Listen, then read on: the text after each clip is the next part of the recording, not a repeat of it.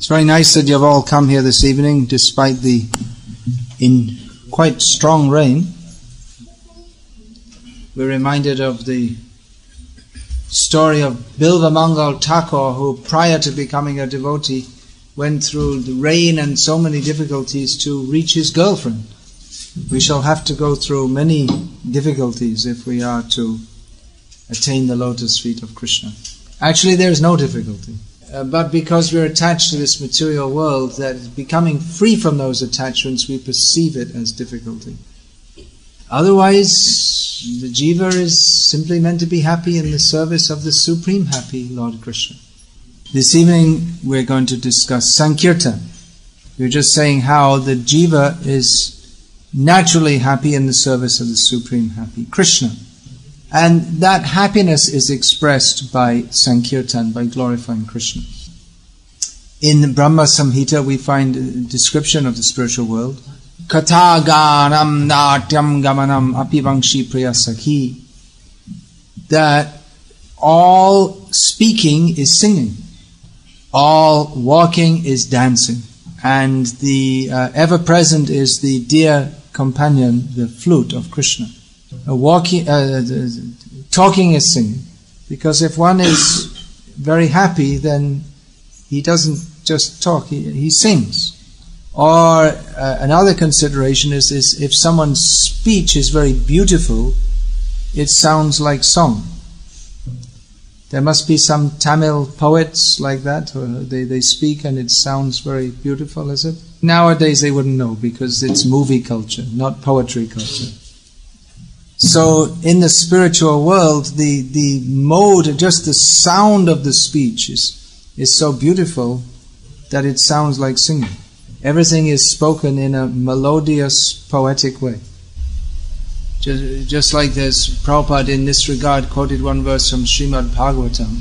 Samashutaye padda pallava plavang vahat padang punya yashomurare. What's the next line? Vatsa padang parang padang padang padang yadva padang natesham. That Prabhupada just quoted and said just the sound of it is so beautiful. Just like we have Bhagavad Gita, means that what Krishna spoke to Arjuna is beautiful both in its content and its style of presentation. Sometimes here in South India people are surprised when they hear our kirtan. In here they're more used to the formal offering of prayers to the Lord. So that is also a form of kirtan. But when that kirtan means to praise the Lord, that how He's so wonderful, there are so many prayers. And the devotee feels happiness by offering such prayers. And the Lord feels happy to receive such prayers. One name of Lord Vishnu is Stavapriya, one who is, he likes to hear the Vedic hymns, the stavas, the stutis recited in his prayers. So when this offering of prayers, it's not simply a formality. It may be said in a formal manner. One can just say because, well, it's said at this time you should say this prayer, and then you just say it. But if the prayer is said with much feeling, then certainly the Lord is very pleased. So when that feeling of offering prayers with awe and reverence to the Lord, when that feeling is increased more and more and more, then it is expressed as singing in kirtan, which is not as formal as offering prayers. But the lack of formality is also that is natural in the expression of great love and great happiness. That the offering of prayers is not so much dependent upon form, but it's more on strictly reciting according to meter, but it's more concerned with the feeling or the bhav of the devotee. Of course, in music there is form also. If you don't play the instruments in time, then it doesn't sound nice at all. There's a whole tremendous science of music. And that is all meant for glorifying Krishna. Music that is used for satisfying the senses is not at all proper. We find in Bhagavatam that Narad Muni in his previous life was a Gandharva, Gandharva means highly gifted in singing and music. Someone who is born on this earth who is very talented in music, we can understand that in a previous life they were a Gandharva. One of the most famous musicians of the Western world, Mozart, it said that he could play the violin at the age of 3. And one of the most famous musicians in the Western world of the modern age, who was he personally came in contact with Srila Prabhupada, this John Lennon, Prabhupada said that he was a Gandharva in his previous life. So Narad Muni was a Gandharva in a previous life, and he was called to an assembly of the demigods to sing. But instead of singing songs in glorification of the Supreme Lord, he sung some ordinary songs for sense gratification. And thus he was cursed to fall from his position and become a Shudra. But in the modern age, all the songs are suitable only for Shudras, only for sense gratification. And the influence of that, we hear that, and if we hear that, we become inclined towards sense gratification. Music is very powerful, has a powerful influence on the consciousness. There's all different kinds of music. There's music for waking people up very gently. There's music for marching to war. The sound of the music will encourage the soldiers. Yes, let's go and fight. Music can inspire us for sense gratification. But actually music is meant to be engaged in the service of Lord Krishna. Saraswati, she is the wife of the Lord, and she is the personality who oversees and inspires glorification of the Lord through music. She's also the goddess of learning. This students, they do Saraswati Puja so that they can get her blessings for becoming successful in their studies. But that Saraswati, who they worship, is the external manifestation of Saraswati. She awards success in mundane music and mundane knowledge. But Shuddha Saraswati, the wife of Lord Narayan, she has no other function but to glorify the Lord and to help others glorify Him. So she's the goddess of learning, means that learning and music or kirtan are non-different. That the same point or the same function is served by learning and is served by kirtan. One who is actually learned, one who knows what is the actual fact of existence, he must engage in kirtan, glorification of Krishna. And if one engages in kirtan, then all knowledge will be revealed to him. Without engaging in kirtan, no one can understand anything. What is actual knowledge? Shri Krishna Sankirtanam is Vidyavadhu Jivanam. It is the life of transcendental knowledge, which is just like it's here described as the wife. So Saraswati is the wife of Lord Vishnu, and she is knowledge of Him, she is glorification of Him, and she gives knowledge of Him, and she inspires the glorification of Him. Therefore, Bhakti Siddhanta Saraswati. The two names are Bhakti Siddhanta and Saraswati. They're actually synonyms, and they indicate the person who is always engaged in kirtan, specifically Sankirtan. Kirtan and Sankirtan mean the same thing, but Sankirtan means this prefix means complete. Kirtan means glorification. So actual glorification can never be incomplete. If it's incomplete, then it's not actual glorification. this devotee is very good, but he doesn't know how to put on tilak properly. That's not proper glorification. Chidranusandhan, looking for faults. This is not glorification. So, in the Supreme Lord, there is no fault. So, there is no question of anything but glorification, except by persons who are envious and demoniac. Ka uttama shloka gunanavananam puman virajeta vina pashugnat. Who will not engage in the glorification of he who is to be glorified by the topmost verses? Only a person who is the killer, a killer, not akila meaning total, but a killer, K-I-L-L-E-R. There's also akila, which means, it's one word which means total, but a killer, pashugnat, actually.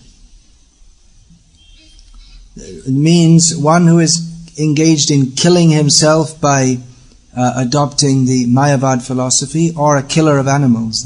Such persons cannot glorify Krishna. So kirtan is the natural function of the jiva. But in the contaminated state, the conditioned state, we are killing ourselves by not engaging in kirtan. Without proper knowledge of Krishna, we cannot actually engage in kirtan. We may glorify God is the creator of this world, and we think this is glorification. Glory to God on high. Glory to God who created this world, and who out of His divine mercy, if you don't believe in Him, sends you to burn in hell forever. So this is considered religion by persons who have no actual knowledge of who is Bhagavan. So although they say glory to God, their attempts to engage in kirtan are actually insulting. Similarly, we hear that many Mayavadis, they also offer prayers to the Lord. But that, even if they recite the same prayers as the devotees do, the prayers of the Mayavadis can never be kirtan. They're praying, you are supreme, you are so beautiful, standing with your flute, and thinking that you don't actually exist, you're just a transformation of the impersonal Brahman. So one can engage in actual kirtan, which means complete kirtan, if one has first of all heard. First comes Shravan, then kirtan. If we are told to glorify God, but we don't really know what His qualities are, then how can we properly glorify Him? For instance, if the Prime Minister were to come and the school children were told, you should say something in praise of Him, but they're not educated as to who He is, they may say, well, all glory is to that man with a blue turban, and that's all. Our present Prime Minister mostly wears a blue turban, but that's not, there are so many people who wear blue turbans, but that's not the extent of his glory. He's the Prime Minister. So, similarly, we may say, well, Krishna, he plays on a flute, and he's blue, and he's very beautiful. But if we don't understand how he is Ishvara Parama Krishna Satyarananda Vigraha Anadir Adir Govinda Sarva Karana Karanam, we may think, well, he's nice, and he plays his flute, and, in the movies they also have people playing on flutes, and Krishna's nice, and the movies are nice also. So we find that it's very common that in India that families, one day they go to the temple all together, and the next day they all go to the cinema together.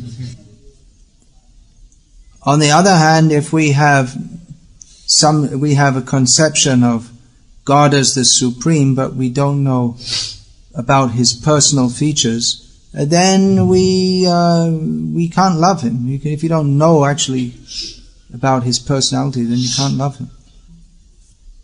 So hearing must accompany kirtan. Actual kirtan can be executed under the guidance of persons who are engaged in kirtan. In one sense, it's very easy to engage in kirtan. Just open your mouth and say Hare Krishna. Physically, it's not difficult to do. Envious nature, they actually can't do it. They can talk for hours about how there's no God, but it means the function of speech, it's there. They have the brain and the tongue and the lips and the windpipe, they have all the apparatus to do it, but they cannot chant the name of Krishna. So unless one is very envious, it's easy to chant the names of Krishna. But to actually chant the name of Krishna has got nothing to do with brain, windpipe, tongue, palate, lips, or any of these things. Brain, you got that?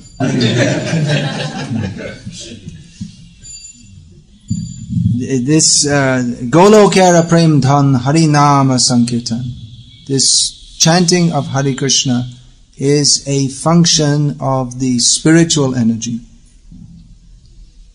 So we can begin to be admitted to the spiritual energy by the physical representation of the name, which is conducted under the guidance of those who are who are actually engaged in kirtan, who are connected with the spiritual energy.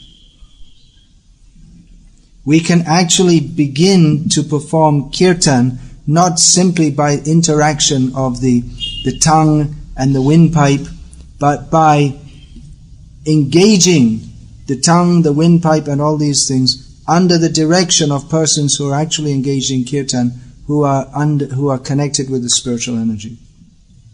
By chanting the names of Krishna under the directions of persons who are connected with Krishna, we can begin to enter the spiritual energy. We get the grace of Krishna that can pull us up.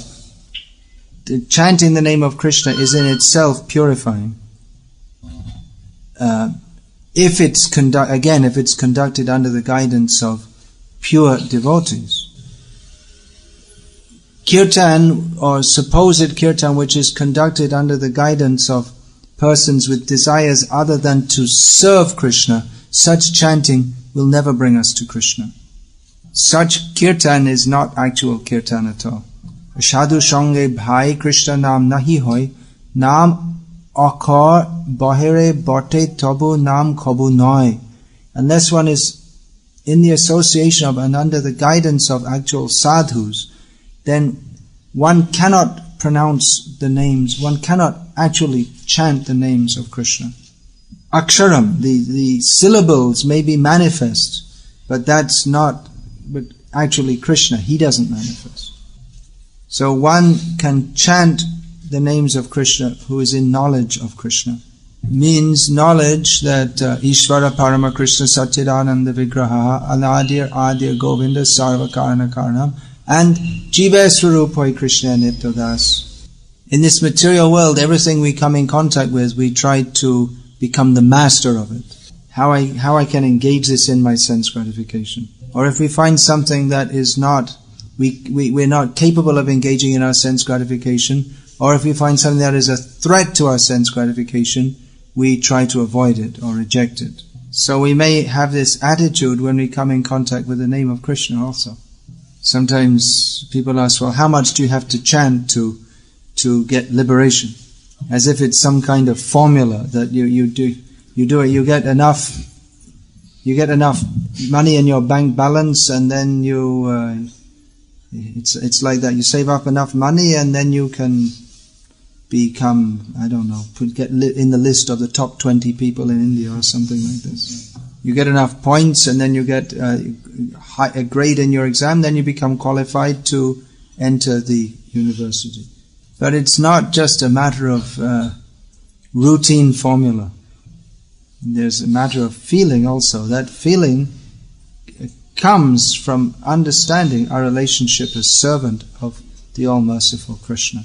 So by associating with actual devotees, hearing from them, and engaging in kirtan with them, we can become purified. This hearing and chanting, they are inseparable. There's no actual kirtan without shravan, and there's no actual shravan unless that results in kirtan. So that kirtan should become complete by our complete dedication to kirtan. Kirtan executed with any other desire than to satisfy Krishna cannot be Sankirtana.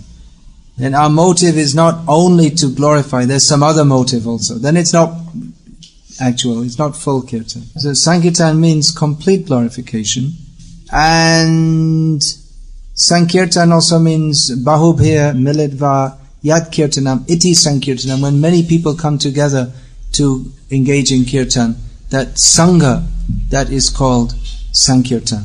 So many persons coming together. This is the recommended process of purification for this Kali Yuga. Krite Yadhyayato Vishnum. In the Satya Yuga, meditation was the standard process for worshipping Lord Vishnu.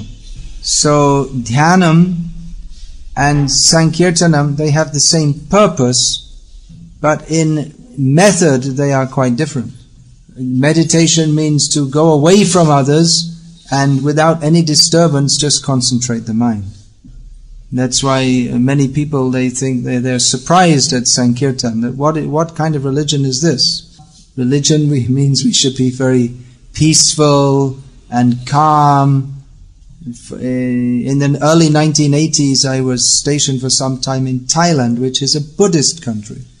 And the people couldn't relate at all to monks jumping up and down, playing musical instruments and singing.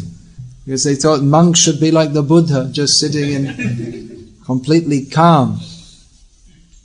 But the dhyana is meant for Kriteya Dhyayato Vishnu, meditation on Vishnu. And one who has actually attained perfection in dhyan, he will jump up from his meditation and shout out, Hare Krishna! Then he'll run around to all the other ashrams, run up and down the mountains in the caves and pull all the yogis out and say, hey, come and join and chant Hare Krishna. Actually, chanting the names of the Lord is efficacious in every yoga. But we say that people in Kali Yuga have to chant that because they can't perform meditation, their mind is not peaceful enough. But another perspective is that in Satya Yoga, people are too peaceful to chant Hare Krishna. They think meditation is very dignified and it's very suitable for me. And they feel very satisfied in the mode of goodness, and their mind is not disturbed. If the mind is, only if the mind is undisturbed can one engage in meditation. But everyone's mind in Kali Yuga is disturbed, so no one can engage in this meditational process. And when one's mind becomes very, very disturbed and one is fortunate enough to meet devotees, then he can really chant Hare Krishna. So many problems and so many headaches, and like Draupadi, Govinda. That's why sometimes in our ashrams we see that the devotees, well, they're not in enough anxiety. We should give them more service and more difficult service. Then they can make more spiritual advancement. We arrange the ashram so that people can come together and without the disturbance of so many material affairs, peacefully live together and chant Hare Krishna. They come with it? The ashram is there so that people can come and live here, and without so much disturbance of material affairs, they can live here peacefully and chant Hare Krishna. But if it's too peaceful, then there won't be any kirtan, there'll only be snoring. In the material world, there is shrama eva hi kevalam, only hard work for no use. So one should come to the ashram. Ashram is not ashram. It's ashram, not ashram. Ashram means no work. But ashram means shram, more work. One should be fully engaged in kirtan.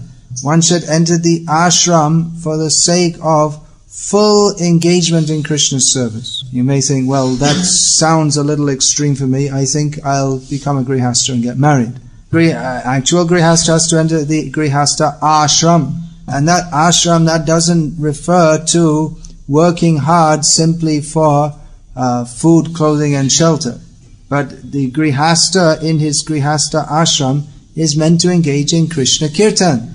Only his circumstances are different from those of renunciates. So everyone is meant for engaging in kirtan. Everything is meant for engaging in kirtan. Every building, every car, every computer, every pen, everything is meant for being engaged in Krishna. The printing press is wonderful for kirtan, that the kirtan can be expanded. Printing press is being used for the glorification of persons who should not be glorified.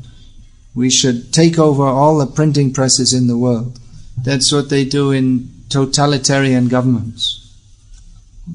Totalitarian, I don't know the Tamil word. It means like the authoritarian. They don't allow any opposition. Military government. They control all the TV stations and the radio stations and the press, and they don't allow any criticism of the government. Only you should praise. And once in Bangladesh, I was printing a book, Bhagavanaya Katha by Srila Prabhupada. We were printing it with a company, Shangbad, means one newspaper. They were printing this book for us. So I went on rickshaw from our ashram, and I went past the Bangladesh television headquarters, which is guarded by army staff, by soldiers, it's guarded by army soldiers. Because if there's any attempted revolution, then they want to keep, the first thing the rebels want to do is take the TV and the radio and incite the people to join their revolution. And the government want to keep it to tell that you kill all these rebels. Join with us. So in this way they want to control the people. So I came into the Shangbad printing press, and it was 10 o'clock in the morning, and I found all packed high with newspapers. I said, what happened? You didn't distribute your papers today? He said, no, the government stopped it. There's something they didn't like in it, so we couldn't distribute today. Yeah. So the government wants to control the media because in this way they want to control the minds of the people. At the present time, the media of the world is controlled by Rakshasas. Rakshasa means they like to live on human blood.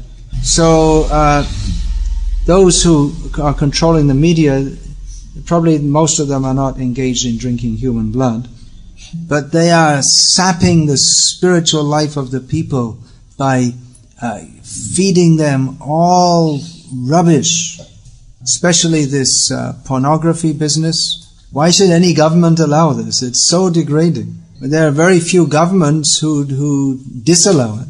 You think, well, it's the right of the people. If they want to see all this, they can see this. But it totally pollutes the consciousness. But it's a big business, and money is all people care about, it seems. This internet was developed with so much intelligence and endeavor, and they were thinking, well, this will lead to the massive dissemination of knowledge, and this will uplift the human condition. But the main use of the internet and the biggest business on the internet is pornography.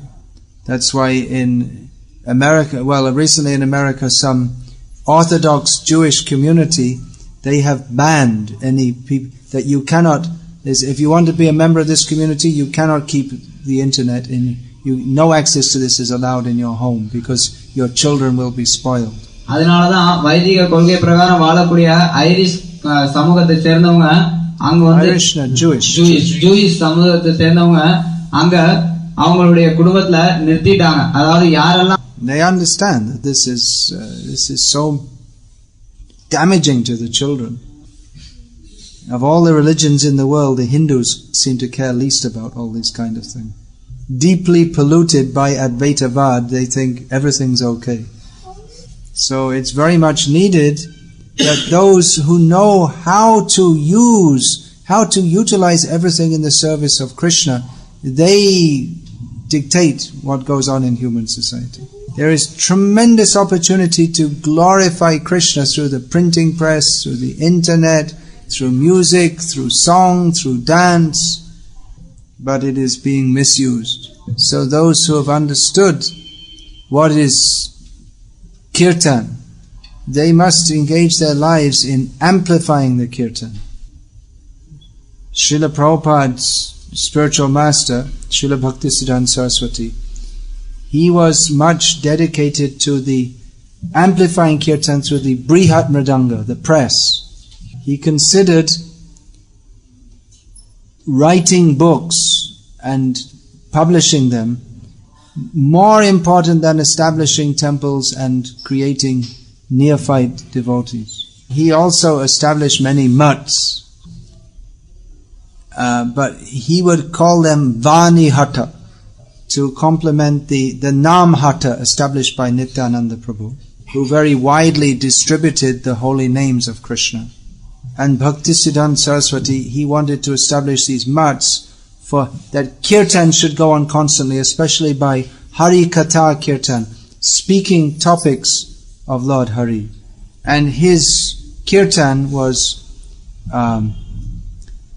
mostly by this Hari Katha. Of course, all his katha was meant to lead people to chant the names of Krishna. But again, to actually chant, one has to receive the Vani. Vani is, of course, also a name of Saraswati. So this, in one lecture, he spoke that how the devotees are, as I was saying, they're performing kirtan by speaking. Some are performing kirtan by doing the accounts. Some are performing kirtan by cleaning the temple floor. Everything is meant for kirtan. And some are transcribing the lectures and printing them so that people in future can also take advantage of this kirtan. Srila Prabhupada said that I received Krishna consciousness from my father, his father Gaur Mohan Dev. But the special thing I learned from my Gurudev was this book production. Srila Prabhupada observed that his Gurudev was very much interested in book production. It was a great triumph for the Gauriya Math that they had a beautiful marble temple built in the heart of Calcutta. It was like a symbol of the success of the Gauriya Math's preaching mission. But Bhaktisiddhanta Saraswati Thakur told Srila Prabhupada, who at that time was householder disciple, that now we have this fancy temple and the men are fighting over the rooms. So he said, I think we'd better if we removed all this marble and sold it and used the money for printing books. This was spoken at Sri Radha Kund, where the Srila Bhaktisiddhanta Saraswati Thakur, a tremendously empowered representative of the Supreme Lord, was speaking to his disciple, who is also understood by his later activities to be a tremendously empowered representative of the Supreme Lord. At this most sacred place in the universe, or even beyond the universe, he didn't speak about how Radha is running with Lalita and Krishna is pulling on Radha's cloth or any such thing. He spoke print books. You may say, well, why didn't he speak Radha Katha? Foolish people who have no understanding of who is Srimati Radharani will think that he didn't speak Radha Katha. Just like foolish people think that there's no mention of Radharani in Srimad Bhagavatam. There's no mention of Radharani in Bhagavatam because there are so many foolish people. Srimad Bhagavatam is not meant for foolish people. Those who are not foolish, they will find in every syllable Srimati Radharani. But to protect from the foolishness of fools, that is not given explicitly, only implicitly. So these two very dear devotees of Srimati Radharani, their discussion was print books. Just like this Guru Das Prabhu who was building the temple, Krishna Balaram temple in Vrindavan, ISKCON temple. He went to meet Prabhupada at the Delhi Palam airport, which is now called Indira Gandhi airport. And he was very excited that I'm now, for the first time, I'm going to be with Prabhupada, the topmost devotee in Vrindavan, the topmost place. And he wondered that Prabhupada has just come back from the West and what's he going to say? Prabhupada, he's going to talk so many wonderful things about Vrindavan. Prabhupada didn't say anything. They were driving from Delhi along the road going to Vrindavan. Prabhupada didn't say anything. Then eventually he said one word, cement. Because at that time there was a shortage of cement and the government was rationing it, and it was very difficult to get the cement to build the temple. So Prabhupada was thinking how we shall get the cement to build the temple, to glorify Krishna to the whole world. So some people may criticize, why is he saying cement? Why isn't he saying Radhe Krishna, Radhe Krishna? But Prabhupada saying in that circumstance, cement is far more pleasing to Krishna and far more spiritually meaningful than millions of Babajis spending their whole lives saying Radhe Krishna, never leaving Vrindavan.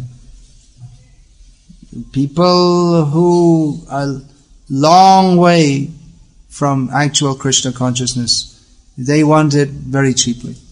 The life of dedication and service that is required to be admitted into Vrindavan, that is known to the pure devotees. Sometimes we think, well, why don't we just make it very easy? But if it's very easy, then there's no bhakti. Bhakti means surrender, dedication. That's why this idea, you do a little kirtan, you beg a few chapatis, and then you go to sleep. This is not kirtan. Sankirtan means the endeavor to engage everyone in the universe in kirtan. Then there can be actual Sankirtan, complete kirtan. And that can be best effected by distributing the katha of pure devotees in the form of these books. We should never underestimate the value of these books. We may think, well, I can go and speak, and what do we need these books for? Actually, it's a fact that because there have been so many books of the Krishna conscious movement distributed throughout the world, that there is now far more favorable circumstances for speaking Krishna conscious and being heard. So that compared to previously, it's relatively easy to bring people into Krishna consciousness. But unless this Sankirtan Yagya of distributing Srila Prabhupada's books goes on, then there will not be actual Sankirtan. Then the preaching will simply degrade into collecting heads, collecting followers for the sake of one's own personal glorification. The tendency of the conditioned soul is to want to divert the glorification of Krishna to himself. So sometimes even in the name of glorifying Krishna, we're actually trying to glorify ourselves. We see that those devotees who can continue with their service of book distribution for years and years, 30 years, 40 years, they are those devotees who have no other desire than to glorify Krishna. They have understood the importance of glorifying Krishna, and they have understood the importance of glorifying Krishna through the medium of his pure devotees' pure words collected in his books. This Bhagavad Gita as it is extremely potent. We cannot understand how. Because if we read it, it's very difficult to understand. Even after many years or relatively many years in the Krishna conscious movement, we don't find the Bhagavad Gita a very easy book to understand. The basic principles are not very difficult to understand, but some of the details, just like you find in chapter 13, and they're quite difficult to grasp. But this book, probably more than any other in India and outside India, is changing people's lives and making people devotees. And all these books are very potent. I know people who have become devotees from reading the teachings of Queen Kunti, and many from Life Comes from Life. In England, I think it was, many years ago, there was someone walking down the street and he found a piece of paper had got caught on his shoe because of the pavement was wet and his shoe was wet and the piece of paper caught on his shoe. So that was disturbing him, so he bent down to pick it up, and usually you don't look, but somehow he looked and he read it and he thought, wow, that's very interesting. I never read anything like that. And he saw in this there's just one little paragraph of writing, it also said, back to Godhead. He never heard anything like that, back to God. So it seems that someone had got Back to Godhead magazine, and sometimes people in the Western countries, they don't like this, they're very demonic, and they may just rip it up and throw all the pieces away. So this person, he got this little piece and he thought, this is something, I never read anything like this before. We are not meant to live in this material world which is simply full of suffering. We belong in the spiritual world of a life of eternity and bliss. So I said, I don't know what this means, but it sounds something very interesting. So he cleaned it up and dried it off and kept it in his wallet and looked at it every day. Then some months later, again he was walking down the street, and there was someone dressed in what appeared to him to be very strange clothing, and waving some magazines and trying to get people to purchase them. So he rushed past not to be disturbed. No, I don't want them. Yeah. Just out of the corner of his eye, he saw something. What is that? What is that magazine? Back to Godhead? So he purchased. Then his whole life changed. So all auspicious, distribute these books. They will have their effect on those who take them, those who distribute them. It's all auspicious. This is the best way to glorify Krishna. The function of the jiva is to glorify Krishna. The best way to do that is to assist Srila Prabhupada in his glorification of Krishna by distributing these books. So, Vardarajalu, how many Bhagavad Gitas you distributed today? 4 more Bhagavad Gitas. Just see. Empowered by Krishna.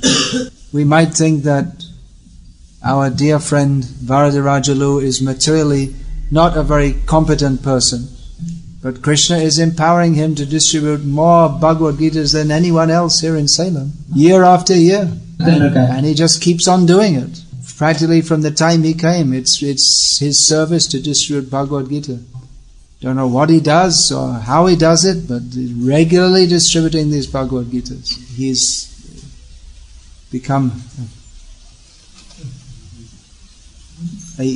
by doing so, he's become a worthy servant of Varadaraja. The best gift you can give anyone is knowledge of Krishna. People go to Varadaraj for getting all kinds of benedictions which are not at all helpful to them. But here they go to Kanchi, but here in Salem, the servant of Varadaraj is coming to them and giving them the best benediction they can possibly get. Is there anyone here who doesn't have Bhagavad Gita as it is at home? Oh, I was going to introduce you to Varadaraj. Once they've got Bhagavad Gita, then you have to give them Krishna book also. Then gradually fill up their home. Just like I was saying in that newspaper. It was just full up. You could hardly walk in. It was just full up of all newspapers. So fill your homes and fill your hearts with Krishna Katha. And Varadarajalu will help you. So I think no one's going to go back tonight. There's too much rain, huh?